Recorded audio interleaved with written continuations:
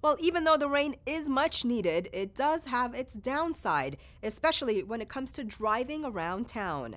Anna Marcos brings us some rainproof safety tips.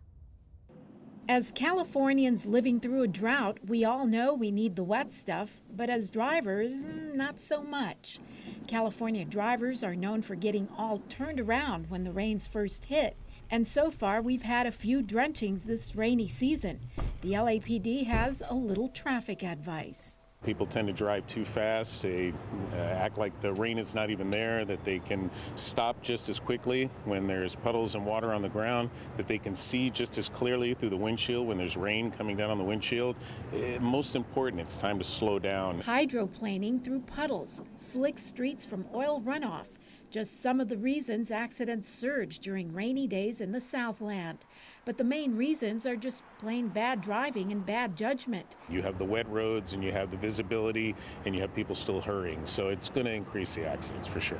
But even before you get in the car, there are precautions you should take. Make sure your tires work and have the right amount of pressure. Same thing goes for your brakes. Get them checked out and ready for winter as well as your windshield wipers. Then just slow down and turn your headlights on.